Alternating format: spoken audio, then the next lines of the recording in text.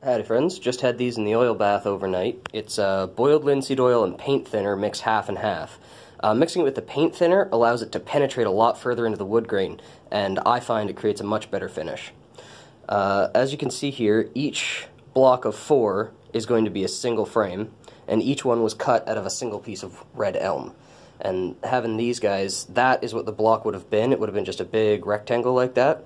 So what I'll do is I'll trace out the design, I'll cut it out, I'll get all the finishing on it, make sure it's nice and sanded, nice, and then I'll cut it down the center first, and then that way we've got the flat face that we can put down on the table and get the measurement for ripping straight through.